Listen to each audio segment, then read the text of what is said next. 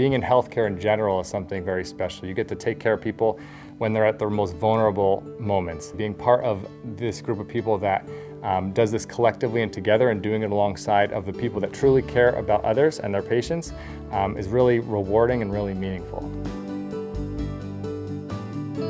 My name is Jordan Minnema. I'm the manager of the Clinical Decision Unit and Utilization.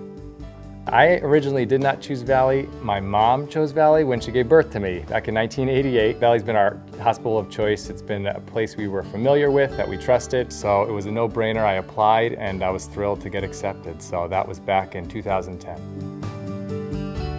The people have shaped who I am. They've guided me. They've advocated for me. They've really given me insight into who I am as a person, who I am as a nurse, and they've kind of helped identify areas that I'd be good in and some also areas of weaknesses. This hospital has been really crucial to my growth professionally and personally.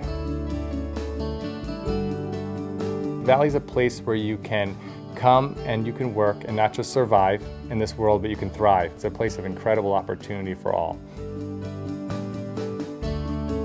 The people make an organization.